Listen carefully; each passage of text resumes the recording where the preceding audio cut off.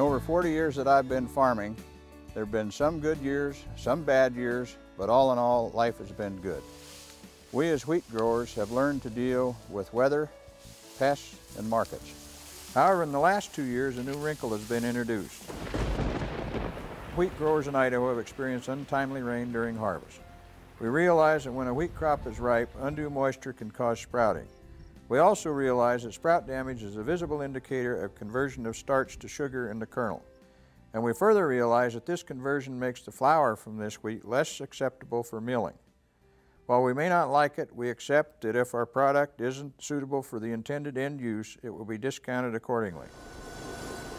Wheat is marketed based on federal grade and such other factors that millers and end users demand.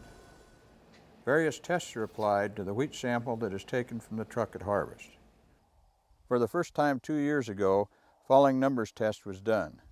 Discounts were severe and some farmers received discounts for both falling numbers and sprout damage. Historically, visual sprout damage was thought to be a good indicator of conversion of starch to sugar. The falling numbers test has been used as an indicator of starch to sugar conversion for years at the export level. However, it wasn't used at the farm level until 2 years ago. Our overseas customers have demanded falling number tests on each shipment from exporters, and if a shipment is received that has low falling numbers, discounts are applied. This has a domino effect back to the country elevator and then to me. If there has been starch to sugar conversion, and if that conversion results in loss in end-use value, we as farmers can expect to have it reflected in price. It is only fair to ask whether or not a falling number test actually measures loss of end-use quality. Is it consistent? Is it reliable? We need to ask these questions whenever we see a grading factor that appears to be arbitrary. When flour millers hear about rain at harvest, the first thing they think about is sprout damage. Discounts may be most severe right at harvest. Buyers are just starting to see samples of the new crop and the overall quality of the crop is unknown. Know who you are doing business with. Discounts may be lower later in the season. Total discounts are based on federal grading factors plus those that are market driven. At times there is room for negotiation. Contracts should be carefully read. A grower needs to know what market-driven factors will be taken into account in pricing and what discounts may be applied. Be careful if title passes. Discount levels are set by the market, not by regulators. When is a falling number too low? Different end uses have different needs. A falling number score below 300 is thought to indicate sprout damage and hence starch to sugar conversion. For some uses, anything above 250 may be acceptable. What can we do if we think the falling number is too low? When did the rain come during harvest? Was the crop ripe? Were other growers in the area having similar experience? Were there differences between grading labs? Were there differences between elevators? At least get a second opinion. Get a retest. Ask the questions. Last year, I know growers who had test results that varied by 25%. The falling number test must follow strict lab protocols. There seems to be a wide variability in the results of a falling number test. We are learning that many things can influence the result. I'm not a serial chemist, and what I know about quality tests is limited. But we do have help from the USDA ARS Western Wheat Quality Lab in Pullman, Washington.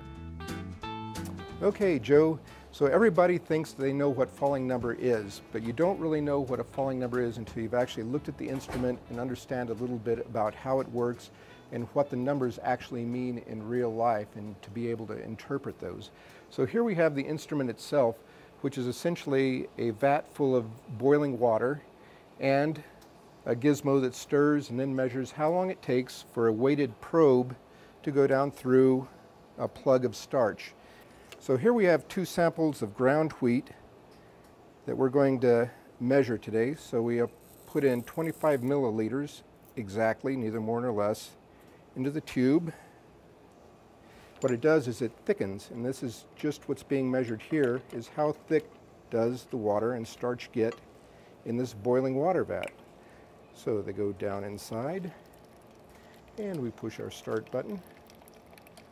So the starch and flour slurry are down in here, and it's being boiled, and as the temperature is rising, the starch begins to gelatinize. Same thing as throwing the flour or cornstarch into your gravy, a little heat, a little water, and you start mixing around, it starts thickening up. Same thing's going on in here. And what it's doing is measuring just how thick this slurry becomes. And at the end of 60 seconds worth of mixing, it's going to stop and put the plunger, the weight, on top of that bunch of starch, and it's going to just wait and count how many seconds it takes for the plunger to fall, hence the name falling number. So here we go to the stop, and you can see the one of them, the sprouted side, is already beginning to make its way down slowly, slowly. No starch gel is being formed. There's not a whole lot of resistance to that little weight descending down through it. And when it gets to the bottom here, it's going to trigger a stop. The machine will sense that and beep. It stops, and it's got your count right over there, 106 seconds. So there's your falling number. You've got sprouted wheat. So when the starch is degraded, it turns into sugar, which is fine for the wheat plant, not so good for end products. And this is exactly why. A nice sound wheat will make a nice sponge cake, very nice, robust, a lot of volume here. Looking very good, so it's a very nice sponge cake. However, if you try to make the same sponge cake with sprouted wheat, what you get is this, a very much degraded, flat, can't hold its volume, and very gooey and sticky down here at the bottom. 364 seconds on the sound wheat. So there it is, 360 seconds versus 105 or 6. Very much sprouted, very much not sprouted. Now the problem with falling number that's causing some consternation is that it's very good at measuring pre-harvest sprouting. However, it also measures a lot of other things too. So falling number has some deficiencies, and people need to be aware of it. One has to do with the variety of wheat and the structure of the starch, which is genetically determined. The other's got to do with the altitude, and another's got to do with the inevitable lab error. People weigh something a little wrong, they dispense the water a little bit wrong. You get some different answers. So the first thing to do if you get a lower falling number is you want to ask for a retest. So if you're somewhere in the 275 to 300 range and you're about to get dinged for a lot of money, heaven's sakes, pay the 15 bucks or whatever it is and get the thing retested. There's a chance it's going to come in better just because of whatever odd reason is out there. So always do that. Always be aware of the variety that you're growing, because sometimes the varieties do have different intrinsic falling numbers, and there's nothing wrong with that wheat. In fact, it's advantageous. So think about that a little bit and let the evaluators know that you've got one of these wheats perhaps, and they can take that into account. And it doesn't need to be segregated necessarily, it just means that you should not be getting a discount for otherwise perfectly sound wheat. The falling number is certainly not the say-all and end-all, because it does have some technical limitations on the value you get out of it. But it's part of the system now.